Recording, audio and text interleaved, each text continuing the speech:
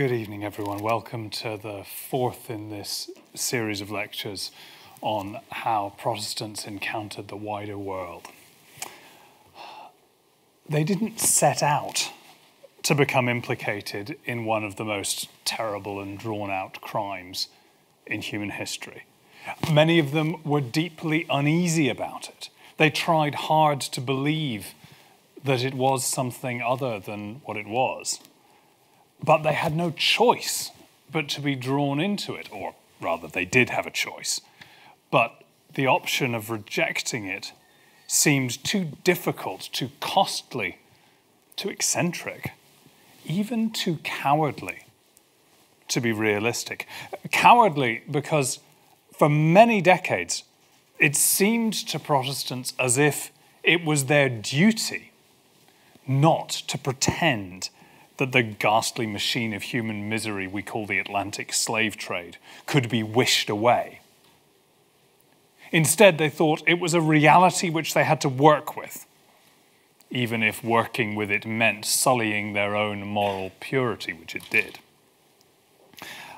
My story this evening is about how, despite or even because of how they came to the subject with high moral purpose and fine intentions, Protestant missionaries and churchmen were fatally compromised and corrupted by their dealings with slavery in the 17th and 18th centuries. And I do mean fatally, although the cost in lives wasn't paid by the missionaries themselves. The price that they paid was to see most of their hopes and efforts come to nothing, and slowly, some of them, to come to see that their supposed realism and pragmatism were founded on wishful thinking and self-serving prejudice. The only realistic thing to do with Atlantic slavery was to recognize it for the monstrosity it was. And if that sounds anachronistic, like wisdom after the fact, I hope to show you that there were grounds enough to see it at the time for those who were willing to see. In this series of lectures, we've been thinking about how Protestants first began to take their religion out to the wider world.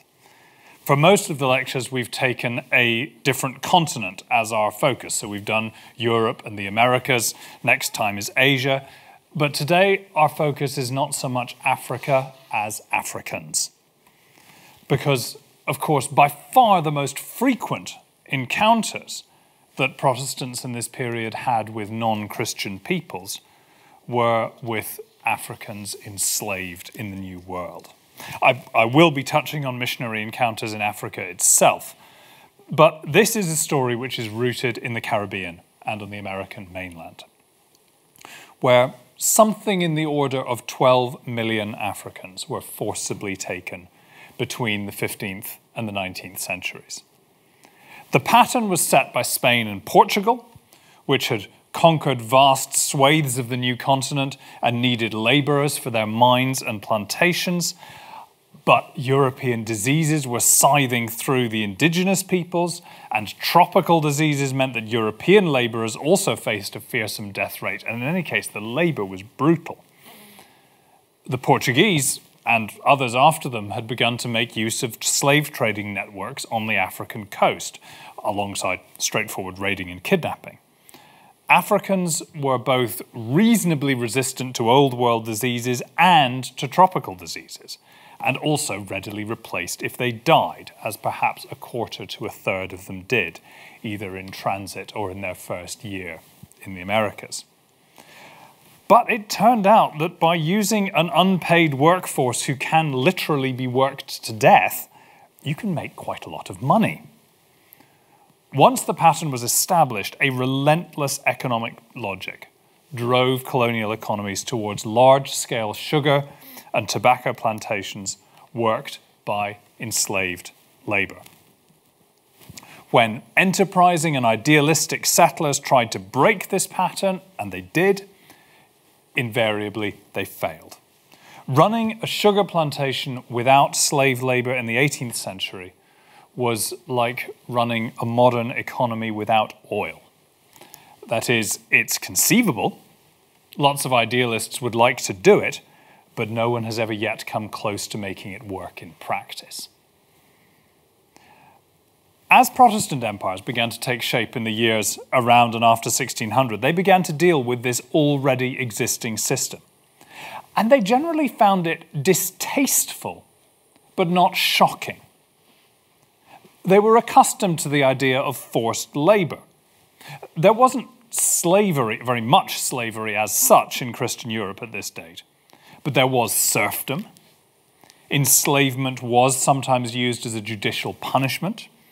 And voluntary, temporary bonded labor was commonplace, from apprenticeships through military service, through the indentured service, which was often used to populate early colonial ventures. And while the household servants, who were ubiquitous in Europe, weren't slaves, well, let's say that their working conditions were usually not enviable. So when Dutch traders in the Far East found that household slavery was the norm for the wealthy classes of the region, it was only natural for them to pick up the pattern. There was really only one uncomfortable feature of this practice for the Dutch in the Far East. These were Christian merchants who suddenly found that their households were filled with infidels, pagans, idolaters. Now, that distinction made it all the easier to justify keeping them as slaves, because European views of bonded labor often had a religious inflection. The most obvious example of that is the common rule that Jews were not allowed to keep Christians as servants or apprentices, but the other way round was fine, because that way Jews might be persuaded to convert. It was assumed that the head of a Christian household had paternal responsibility for everybody under his roof, whether his actual family, his servants, or indeed his slaves. So there are obviously some tensions here.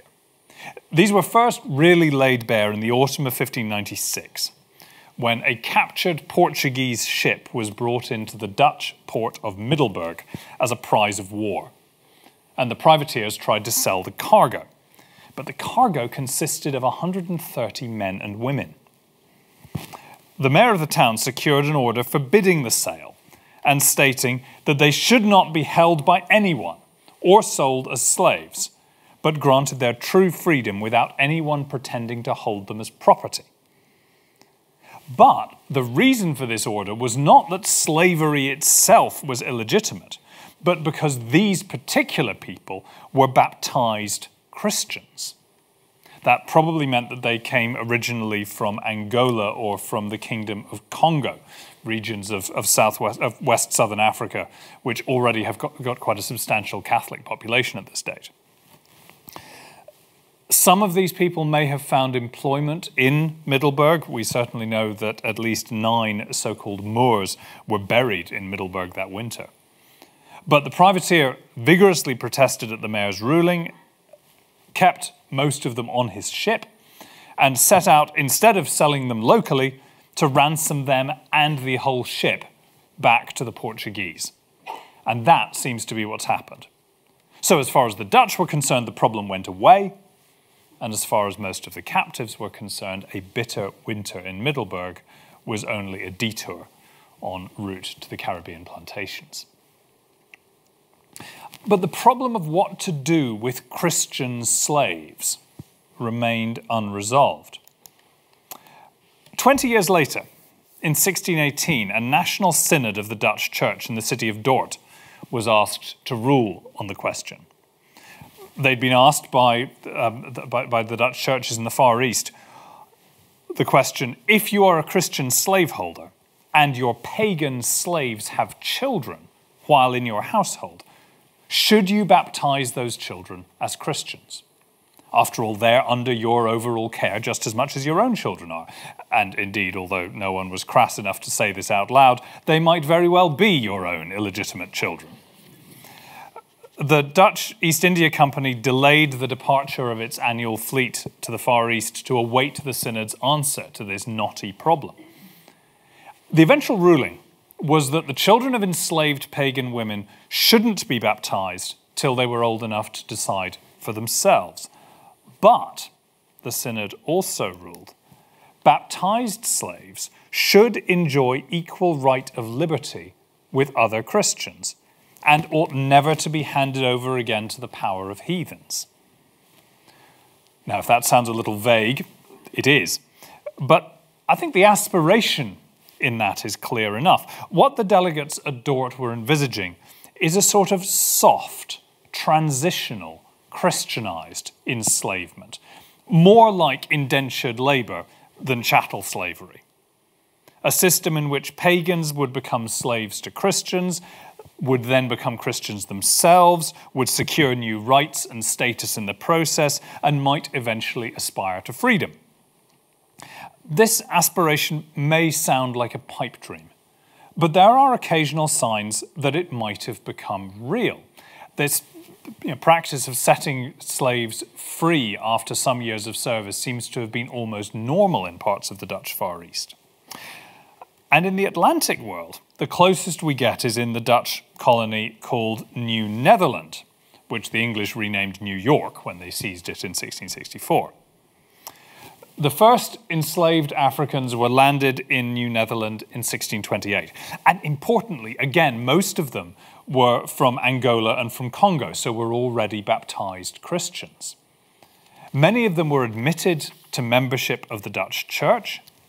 In 1641, the colony's church council expressed optimism about the progress of the gospel among them.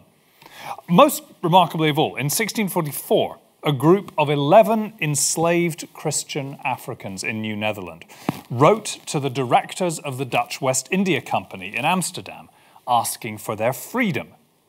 They said that they'd repeatedly been promised it and emphasized their faithful service for the last 15 years and more. And their petition was granted. Sort of. They were required to pay annual tribute to the company for the rest of their lives. Their children were tied to employment with the company. Even so, this looks like the kind of thing that the Synod of Dort had had in mind. But this brief mirage is already failing. The next wave of arrivals into New Netherland were enslaved West Africans from the Gulf of Guinea. They're not Christians, and if and when they aspired to convert, they were met with suspicion. In 1664, a Dutch minister refused to baptize the children of slaves because he feared that they were only seeking baptism to find a way out of slavery. Because, of course, this was the problem with the Synod of Dort's idealism. If enslaved people acquired fresh rights and a route to freedom through baptism, then it would take an unusually idealistic slaveholder to allow them to be baptized. It's partly for this reason that we begin to see, unmistakably from the mid-17th century onwards, a rising wall of resistance from slaveholders to any notion of preaching Christianity to enslaved people, and in particular to baptism. Colonists and churches alike in the Dutch Empire try to close down the route that those 11 enterprising petitioners had taken advantage of. But the Synod of Dort's vague ruling is periodically revived. Ultimately, in the 1770s, it leads to Dutch legislation requiring that all baptized slaves throughout the Dutch Empire should be set free. The result, naturally, is virtually a dead letter. By then, it was long-established Dutch practice that only a tiny number of the enslaved, most of them acting as personal servants and so on relatively intimate terms with their masters, that only they would be instructed in Christianity. And usually that was explicitly a prelude to setting them free. Other Dutch-held slaves were effectively barred from religious instruction, and as a result, they were seen as less civilized, and so as less deserving of freedom. It is no coincidence that the Netherlands is the very last European power to outlaw slavery in its colonial empire, as late as 1863. Nor is it a coincidence that the longest-lasting Dutch colony in Africa itself, the one which was established at the Cape of Good Hope in 1652, gave rise to the modern world's most poisonous system of institutionalized racism. The route from the Synod of Dort's idealism to apartheid isn't a direct one, but it's there. And that, when we're talking about the Atlantic slave trade, is where good intentions get you. The story in the other principal Protestant empire is different. A handful of individuals in one or two of England's colonies were able to negotiate freedom for themselves on the basis of baptism. But slaveholders, aghast at the prospect of their so-called property disappearing, quickly ensured that that door was slammed shut. Colony after colony passed laws insisting that baptism has no effect on a person's enslaved status. But the idea refuses to die, partly because the Mother Parliament at Westminster never rules on the subject. That body was not dominated by the slaveholding lobby, so there was always the chance it might suffer a fit of conscience. But if Christianity and freedom come to be associated with each other in England's colonies, the connection works in a slightly different way. The island of Barbados, which is the sugar-powered beating heart of England's Atlantic Empire, has an African population of over 90% by 1700. And the vast majority of those are enslaved, but not all. There is a small but growing group of freed Africans and people of mixed race who had fragile but real rights and freedoms. One means to secure those rights, to claim their place in the island's brutal hierarchy, and to distinguish themselves from the enslaved majority, was for them to embrace Christianity. In particular, only Christians could legally marry in the British Caribbean. And legal marriage was one of the most important differences between slave and free, because, of course, enslaved people were property in the eyes of the law and therefore couldn't make binding contracts or stop their owners breaking up families for sale as and when they wished. So, although slaves were not set free by becoming Christians, many of them, most of them, became Christians if they were set free. Now, Protestant ministers and enthusiasts found themselves caught in a quandary. They've got a genuine pious impulse, a deeply felt duty to bring the gospel to unbelievers, to save souls. And that duty is felt especially urgently with regard to enslaved people, partly because they're simply much more accessible than most other non-Christians, and preaching to them is generally not dangerous. And also the paternalistic understanding of slaveholders' position made them feel directly responsible for these people's spiritual welfare. And yet, most slaveholders were increasingly and firmly opposed to any serious attempts to convert the people who they claimed to own. A large part of our story is about navigating that problem. For an example of what could and couldn't be done, consider the case of Élie No. He's a Frenchman, one of the Protestant minority who'd been exiled from France in the 1680s. He enters English service, but during the Anglo-French Wars of the 1690s is captured by France and sentenced to galley slavery.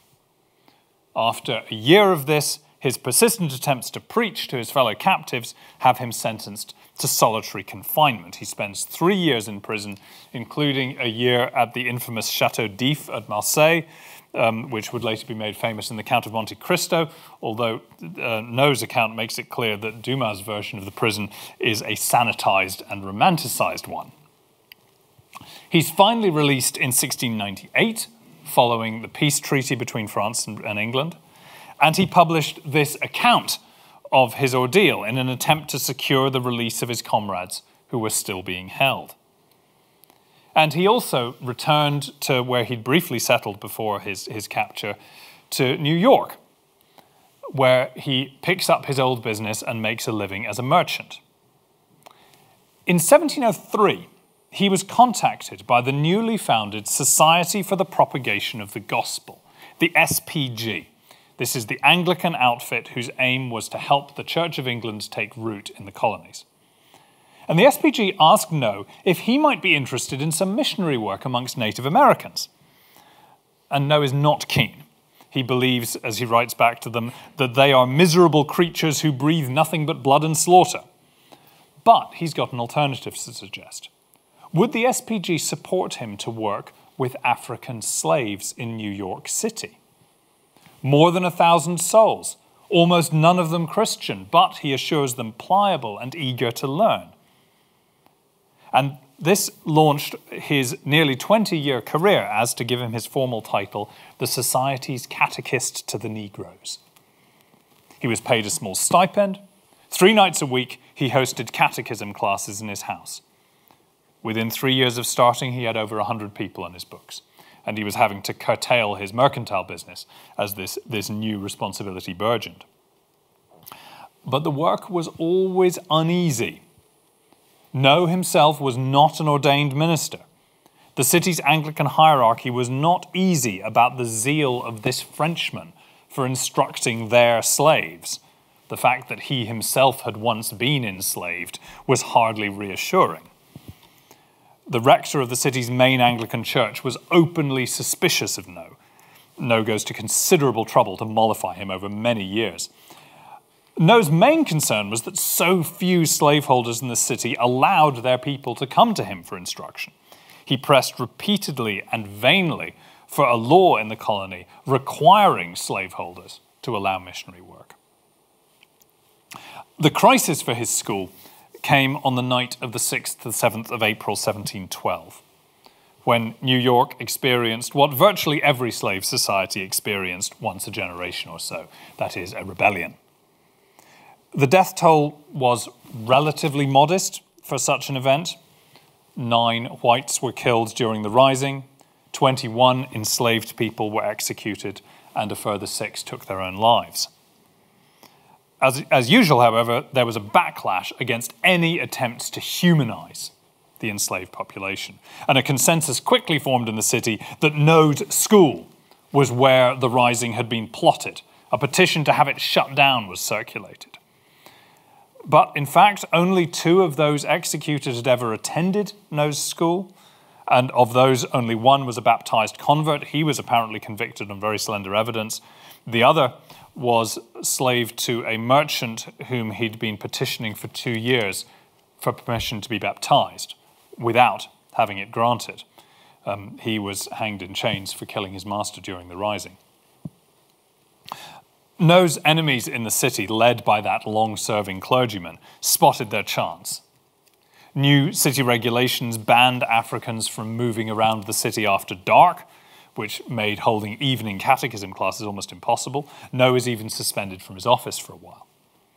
But the SPG and the colony's governor continued to support him. Eventually, the school resumed. Its numbers were greater than ever. He died in 1722, leaving a prospering school behind him. The SPG appointed a new catechist, but he was a poor replacement. Pretty soon he was both complaining that I never had so many Negroes as Mr. No had, by which he meant that his numbers had fallen from 100 or 200 to 2 or 3 individuals. The only reason that he could give for this was that most of them are so vicious that people don't care to trust them in companies, which is perhaps explanation enough why they didn't come to him. The delicate line that Elia No tried to walk was going to become the defining problem for mission to the enslaved for most of that century.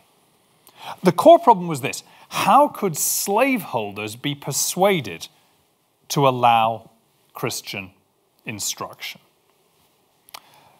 No had wondered about legal compulsion. Others floated schemes for tax incentives and the like.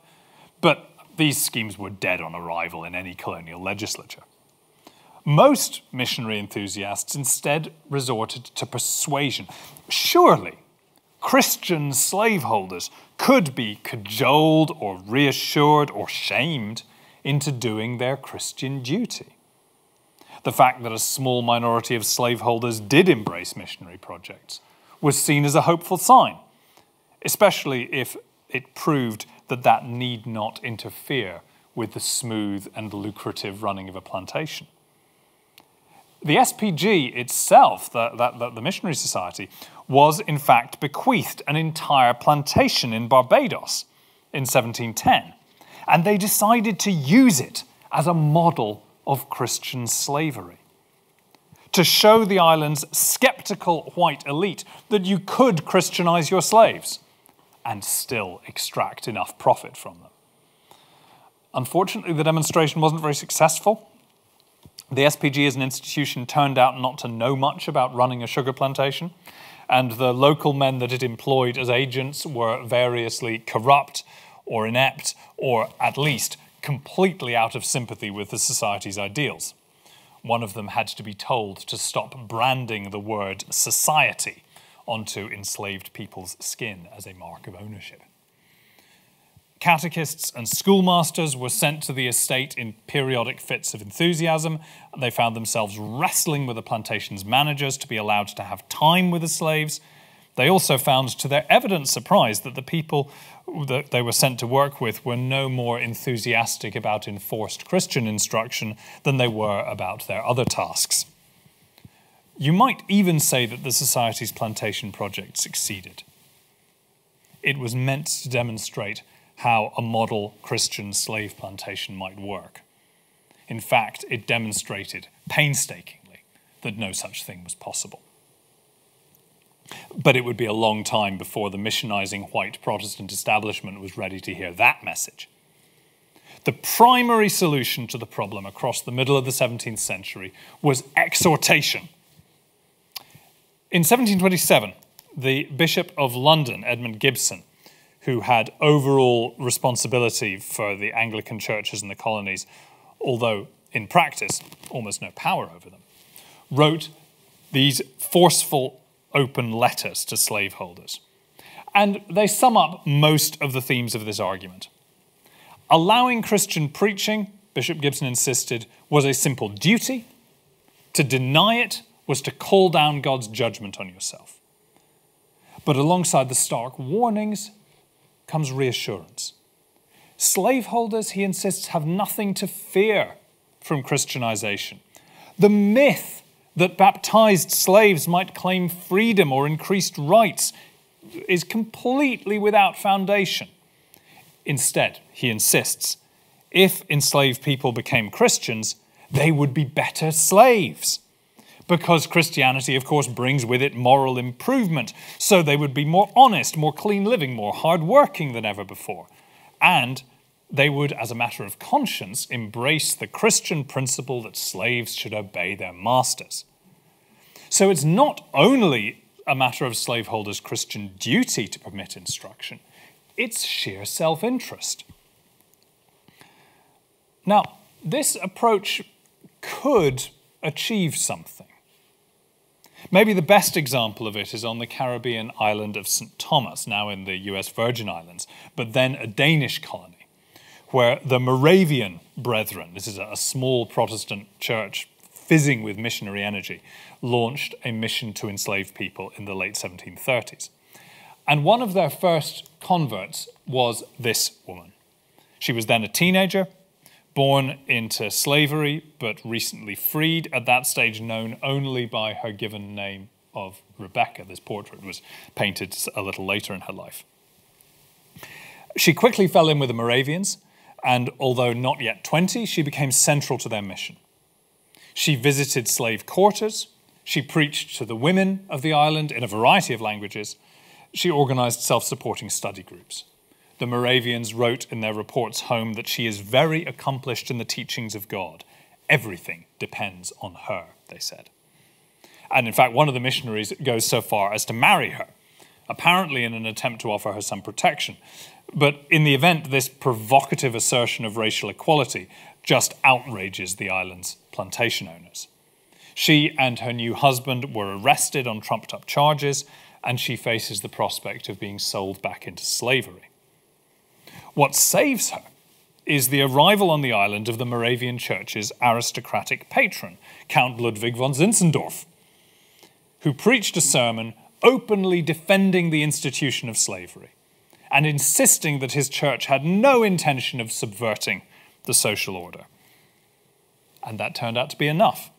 Rebecca and her husband were freed, although expelled from the island, and the Moravian mission was allowed to continue. That's only the start of what would be a long and extraordinary life, which took her to Europe and then to Africa and would make her the first black woman ordained in a Protestant church. So working with the reality of slavery could sometimes produce some results. But a contemporary of hers gives us a different view of the matter. Johannes Kapitein wrote a Latin thesis defending the legitimacy of slavery that was published in the Netherlands in 1742. And this book became famous less because of what he argued than because of who he was.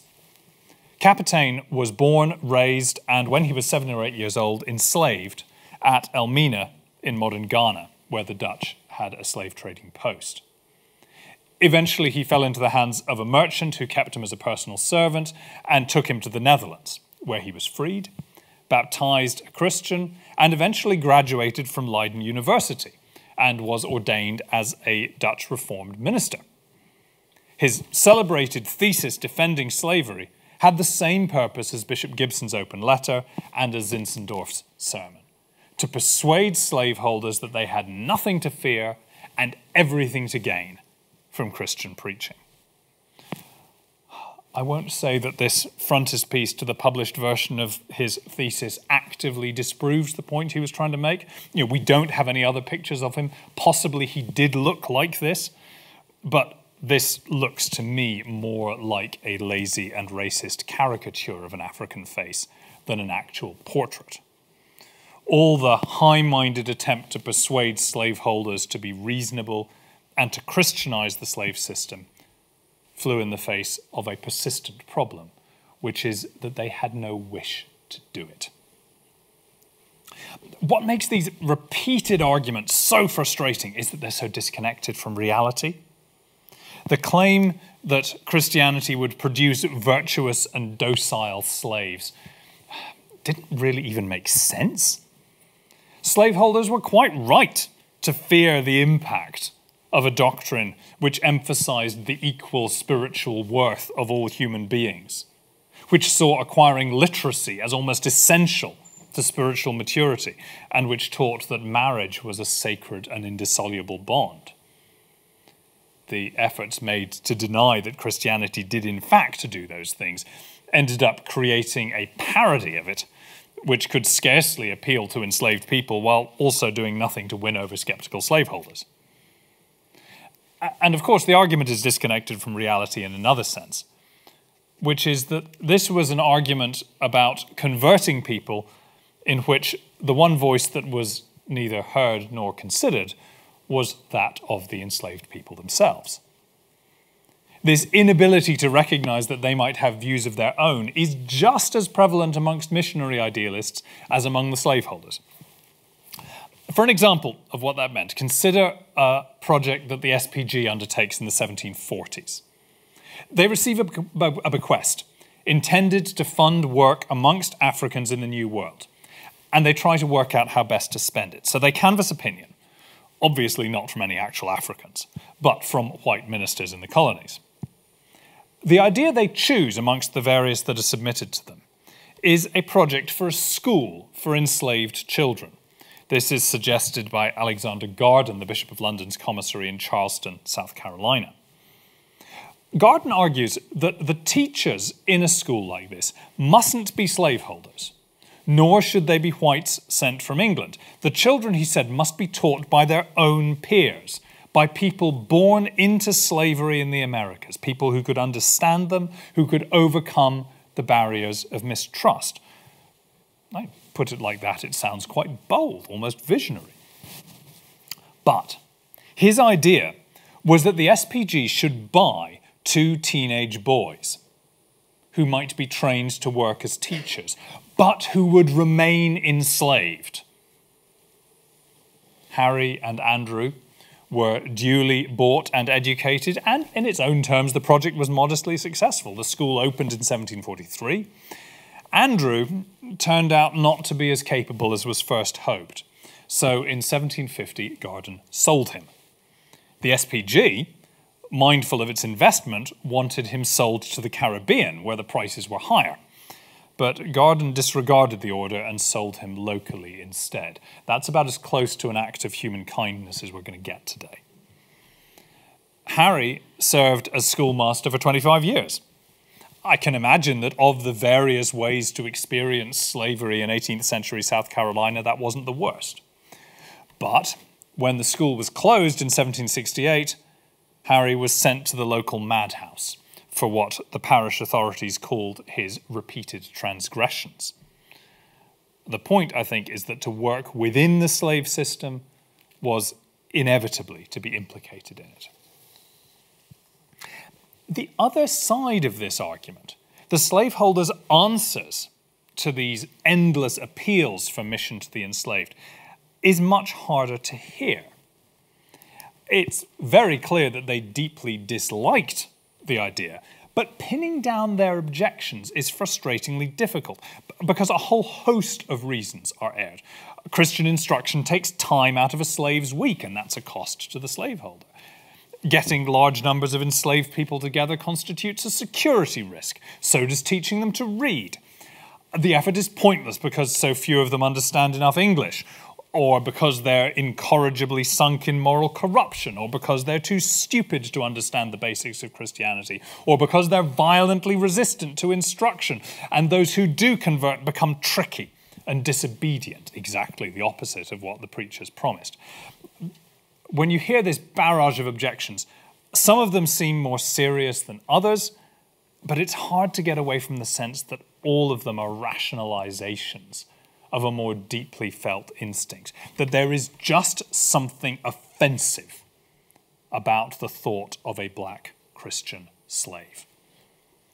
When an Anglican missionary on Barbados was told that he might as well baptize a puppy as a certain young Negro, we're maybe getting closer to the heart of things. Because slavery is ultimately about turning people into property, into animals, into objects. Even the most watered-down version of Christianity is subversive of that. The idealists who hammered away at this futile notion of a reconciliation between Christianity and Atlantic slavery should have recognized the pointlessness of their project long before they did. And I can say that not just with the benefit of hindsight, but because the problem was mercilessly pointed out early on. It's time to introduce you to one of the most compelling and repulsive writers on this subject, an Anglican minister on the Caribbean island of Nevis named Robert Robertson. When Bishop Gibson published his rebuke to slaveholders in 1727, Robertson was moved to publish this reply, defending them. It is a remarkable book, remarkable for its harsh clarity in a debate generally characterized by cloying platitudes. Robertson asks us, his readers, to put ourselves in the shoes of a planter who finds himself owning a slave plantation. That is, as he says, a plantation worked by people who are incorrigibly stupid, with a peculiar propensity to theft, idleness, and lying, quarrelsome, foul-mouthed, stubborn, revengeful, and lovers of strong drink. There's a lot more abuse in this vein. But the point is not that these characteristics justified enslavement. Rather, his point is to argue that nobody would run an estate with a workforce like that if they had a choice. No planter, he argues, chooses slave labor. It's their only option. He even invites us to pity the lot of the poor slaveholder, forced to depend for their livelihoods on these worthless heathens. I did tell you he was repulsive. And yet, he doesn't stint in his depictions of the evils of what he calls this horrid slavery. His description of how Africans come to be kidnapped and sold into slavery, and of how many die in the process, is unrelenting. And he describes the brutal work regime to a level of detail that few of his English readers can have known about. The sugar manufacture in our colonies, he correctly says, admits of as little respite from labour as perhaps any sort of business whatsoever anywhere else. And if, he says, the nature and circumstances of this abstruse, uncouth trade would be displayed before the world, were we to consider the millions of lives it destroys and what little care is or perhaps can be taken of their souls, if that were to happen, then pious souls would cry out for it to be abolished. And if Britain or any one country was doing this while others remained innocent, then what, he asks, would the rest of mankind call them? But, as he points out, they're all doing it. The British, the French, the Dutch, the Spanish, the Portuguese, even the Danish. Were any of them to break it off on the topic of unlawfulness, they'd soon lose their share in the profits, and others would swarm in to fill the gap. And what applies on the level of competition between nations applies to the individual sugar estate too. Again, he invites us to put ourselves in the planter's shoes. Had it been the lot of the best-natured and holiest man that now lives in England to have lived in any of the sugar colonies, he must have done so too. He would run his estate the same way. Now, that's not quite true. Such a person would have the option of not engaging in the slave trade or the sugar business at all, of setting free any slaves he may have inherited. But in a deeper sense, he's right, isn't he? If a heroic few might have struck out alone, most human beings in such circumstances would take the path of least resistance, would work with the system, would tell themselves they were making it better, and would put a spoonful of sugar in their tea. That was true of Robertson's 18th century readers passing judgment on him from 4,000 miles away. And if some evil spell was to land you or me as the heir to a Caribbean plantation in this era, it would probably be true of us too. In fact, he tells us every so often an idealist does show up in the Caribbean. Typically, it's an earnest young clergyman filled with zeal to confront evils of which he's vividly aware, but about which he's usually not very well informed. And Robertson tells us these people's careers usually follow the same pattern. They arrive, they meet the plantation owners, they learn to see the situation from their perspective. They discover that Caribbean slavery is just impervious to improvement, to idealism. His extended account of such a priest embarking on his ministry to the enslaved population is grimly comical. The hapless young man arranges with a pliant plantation owner to hold a catechism class. 100 men and women are pressed into a space and told to listen to this oddly dressed stranger. As Robertson correctly reminds us, these men and women will be a very varied bunch, the majority of them African-born, taken from a dozen different regions of Africa, speaking different languages. Their English would be very limited and would not be strong on theological or ethical terms. The minister, after viewing them well and not without some inward horror at the undertaking he's now entering on, the vast unknown deep he's launching out into, begins with asking and writing down their names. And I'll spare you the rest. But you can imagine how excruciating he makes this scenario. For such ministers, in such circumstances, to give up, to retreat into the easy embrace of the white community, to conclude that it's impossible to minister to this vast, alien, incomprehensible mass of people whom they're being told are not much more than animals. Such a central neglect of their duty and their vocation would be shameful. But it would also be the easiest thing in the world. And if you're confident that you would not do the same thing in that situation, you're a better person than I am. Robertson saved his deepest contempt for those like Bishop Gibson, whose response to slavery was to attempt to have Christianity grafted onto it, to pretend that it could be improved.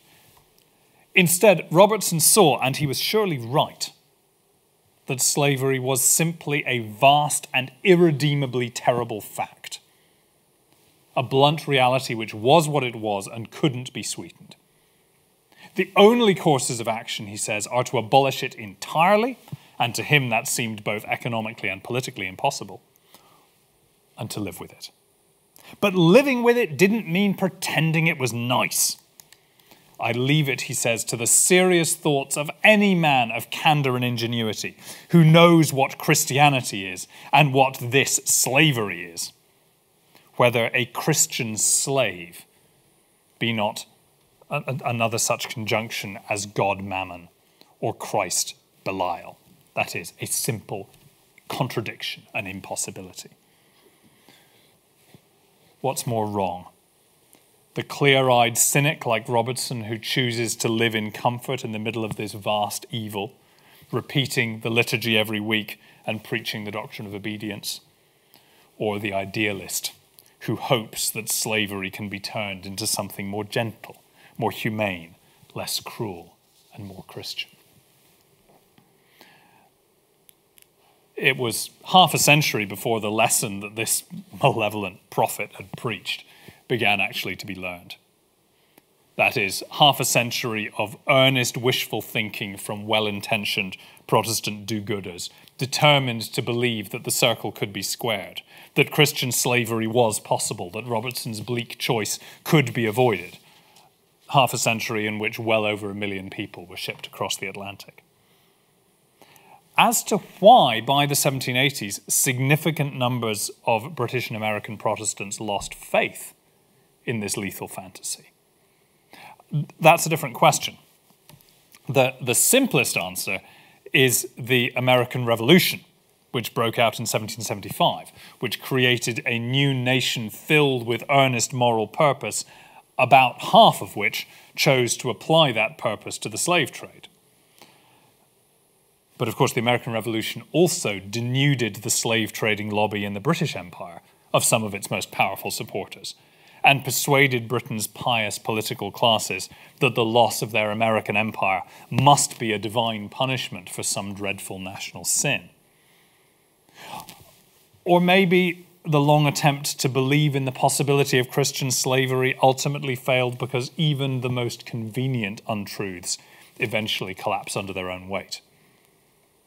The final episode I want to introduce you to this evening certainly suggests that, because it shows us the Protestant vision of Christian slavery being tested to destruction.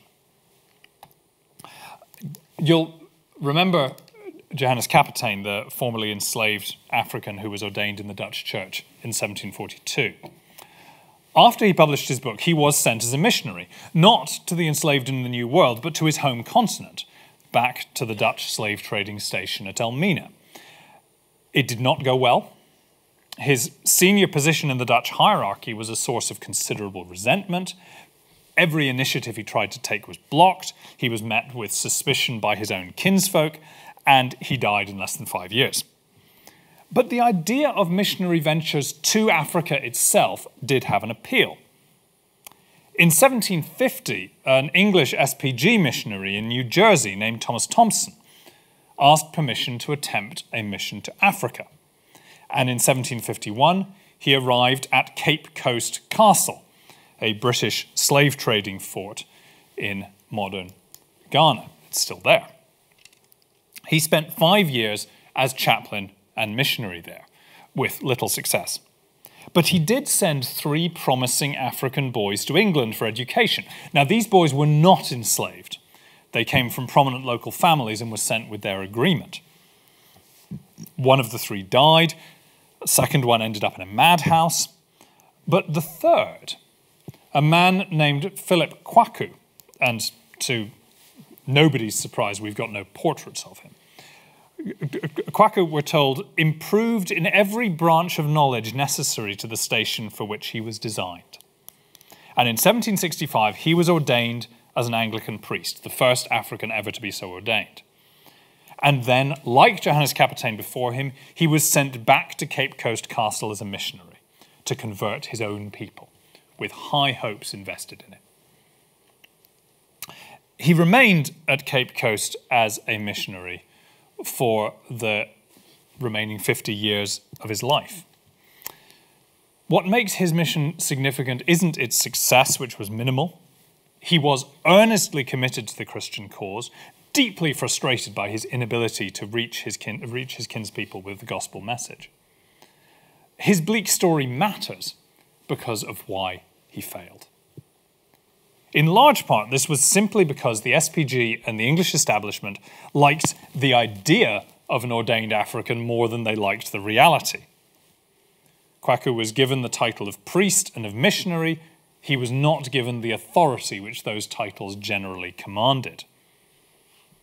The most remarkable thing about his extensive correspondence with the SPG is how one-sided it is. He sent a full report every 6 months, as he was supposed to, often asking for guidance on specific issues or requesting particular supplies. But he didn't receive a single reply until he'd been there for almost 6 years.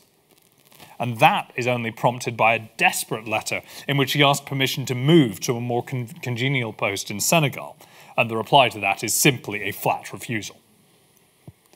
Some of the British officers at and visitors to the castle accepted him in his role, but more of them cold-shouldered him or denied him permission to use the castle's chapel, or wheeled him out for visitors as a freakish curiosity. Look, the Black Priest. He was stranded between two worlds, and the more he protested his Englishness and his Christianity in a vain attempt to be accepted in that realm, the less he was able to make any progress amongst his own people. But as the years rolled past, he became increasingly convinced that at the heart of the impossibility of his mission lay one key factor. As he told the SPG in one of his regular reports in 1782, while countenance is given to the practice of slavery, religion will prove to us in these parts a stumbling block, and to the heathens who we earnestly wish may speedily become the kingdom of God and of his Christ, foolishness. By this time, Kwaku wasn't just corresponding with the SPG in London, who never replied to his letters, but with a range of people interested in these questions on both sides of the Atlantic. An American correspondent asked him whether there is any seeming prospect of establishing Christianity in Africa, or whether that cursed slave trade was not the chief obstruction. And Kwaku agreed that of all the obstacles facing his mission, what he called the horrid slave trade was the principal. To attempt to spread the Christian gospel from the same fortress that was being used to purchase, hold, and ship captives into perpetual slavery was a contradiction too acute for even the most heroic amount of wishful thinking to overlook. In the end, something had to give. And so, sooner or later, having tested every other alternative to destruction and beyond, black and white Protestants alike were driven reluctantly to conclude that the slave trade and the spread of their faith were alternatives, which they had to choose between. They could and should have reached that conclusion long before. All the facts were there for them. But they wouldn't be the first or the last people to spend their lives striving mightily to avoid confronting a truth which was too terrible to see. Thank you all very much.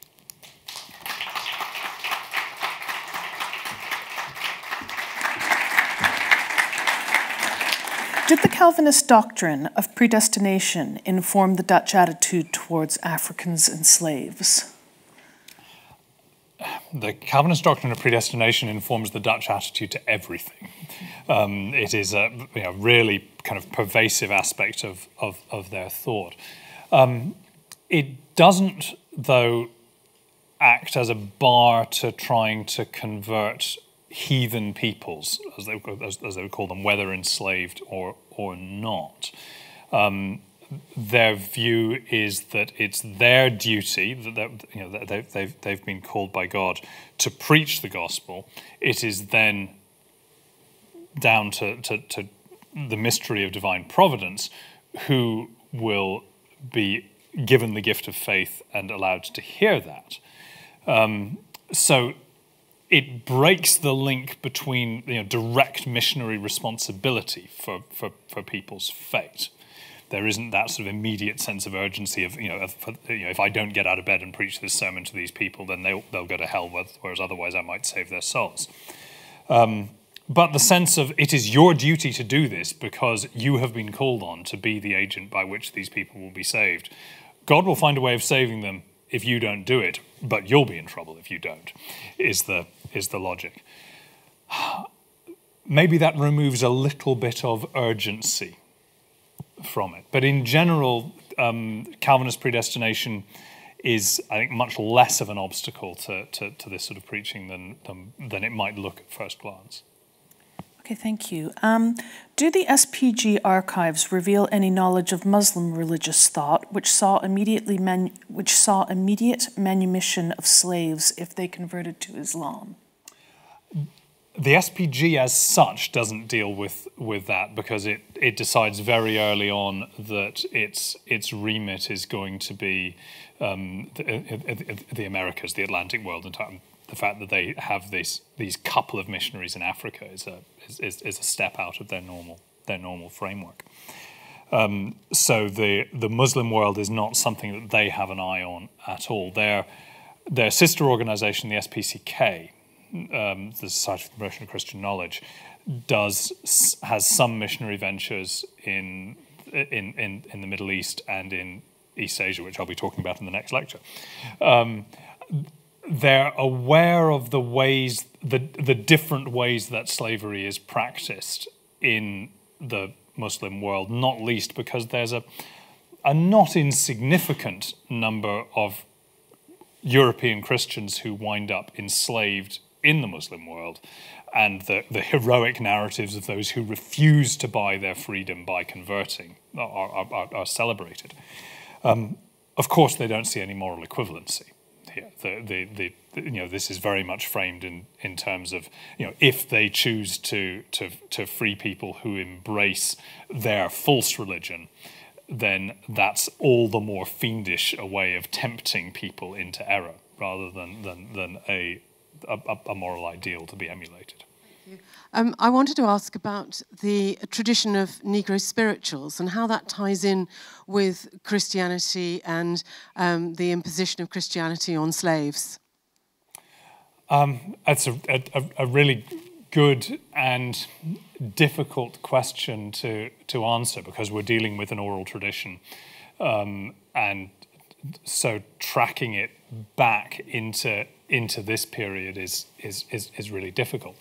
There is a whole later stage to this story which I didn't get into because I've only got an hour, which is to do with the spread of Christianity amongst the enslaved population in the post-independence United States, where the dynamics of this change quite significantly.